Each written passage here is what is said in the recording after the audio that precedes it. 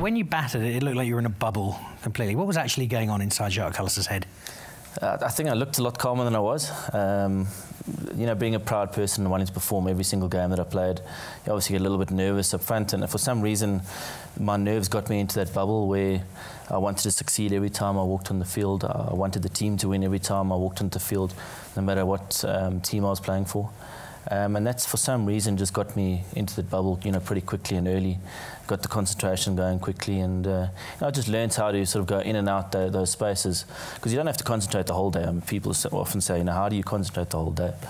But you don't have to. You know, it's only little segments of a couple of seconds, and you know, fortunately, I worked it out at a young age, which made life a lot easier going forward.